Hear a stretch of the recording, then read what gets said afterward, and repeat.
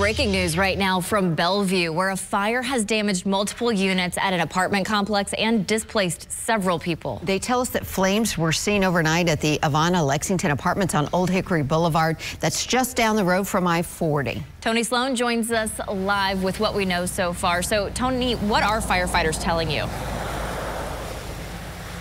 Well, they're telling us that this is not the way anyone would want to start the morning here. Now, we have been told to leave the property, but what you see behind me is not at all the active scene that we saw when we were inside the complex just literally moments ago. We counted more than 15 firefighter vehicles that responded to the scene and are still actively inside working on a fire that crews say resulted in a partial building collapse and flooding.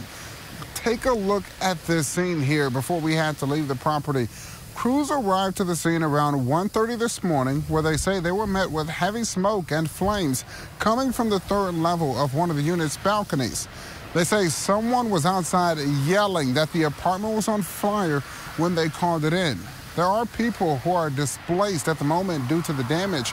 So right now, crews are working to get in touch with property management to find out if there are any units that can accommodate some of those residents who don't have a home. But so far, they've only been able to get in touch with a company that's out of state. The good news is no one is unaccounted for at this moment.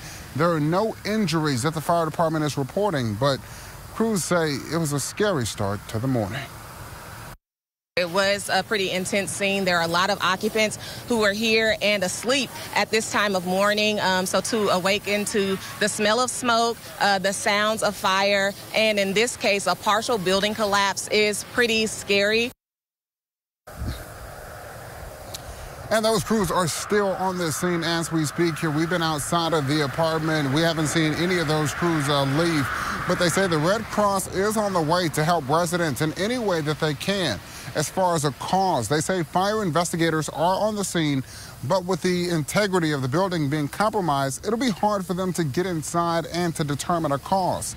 They're taking witness statements to see which unit the fire started in, and then from there, they'll get a determination. But one thing that's interesting here is the fire department says they're really begging people to not smoke on their balcony, grill on the balcony, or anything that could add to the fire load of things that can burn.